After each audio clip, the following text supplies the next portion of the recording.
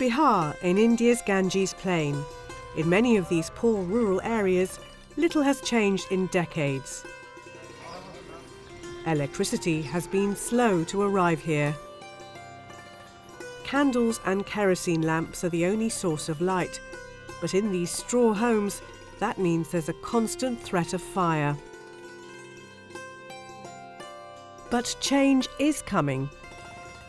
Local power generating plants and distribution systems, each supplying about 500 households, are opening up at a rapid rate. Husk Power Systems was founded by Ganesh Pandey. We set up a couple of plants and we figured that out. Once we got the technology working, we basically started working on the exact business model, the pricing and everything. The system is village scale. The plants and overhead cables can be set up quickly and cheaply. When you form one big station and you put out one big grid, then it just becomes a complex operation. The way to provide electricity to rural areas has to be through a small organization.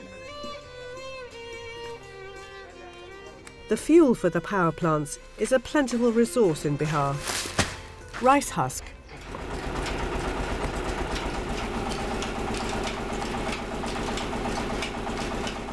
The farmers bring their rice to the millers, where the grain and the husk are separated.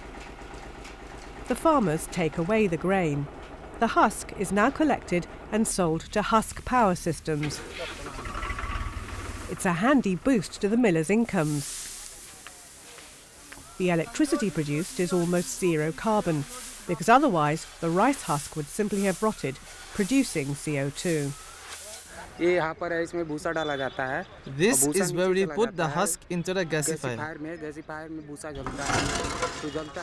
The gas from the burning process feeds through these pipes and is cleaned by the filters. It eventually reaches the engine, where the gas is used to generate electricity.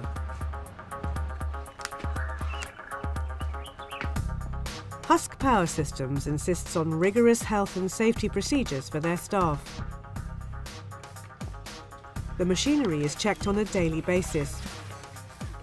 Regular maintenance is vital to ensure a reliable supply of electricity to their customers. Data on every plant's performance is collected and sent to head office. The voltage and current can be monitored on the company's website. Fees are collected from customers each month, and any faults can be checked at the same time. Customers are trained to use electricity and have to sign an agreement saying they will follow safety rules. Now, when a power plant starts up in the afternoon, people's lives are transformed. Manish is enjoying the benefits it has brought to his family. Now I feel elated when I see my kids studying at night. I used to struggle to see what on earth I was reading when it was just a lantern.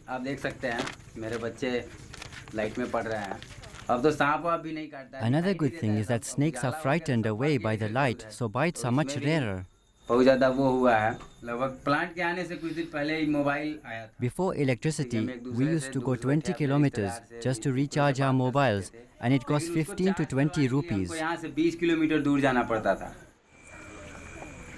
Where power plants have started up, new shops and businesses have quickly followed.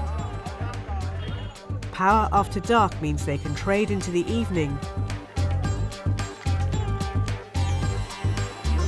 People gather to talk, eat and buy goods. And the cost of a power connection is reasonable, starting from about $2 a month. Husk Power Systems also helps local people get the skills they need to run the power plants and earn higher incomes. We have a very extensive training program which basically takes people from these rural areas, unskilled people, sometimes with very marginal or even no education at all, and converts them into skilled or semi-skilled workers. And there are other benefits. The waste from the gasifier is a black ash, which these women use to make incense sticks.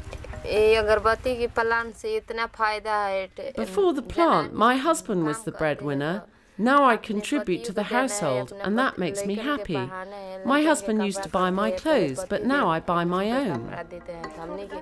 Our future plans are to take our approach worldwide, and by 2014 we plan to have 2014 decentralized generation and distribution systems worldwide. Before electricity, we didn't know which century we were living in, but now we feel part of the modern era.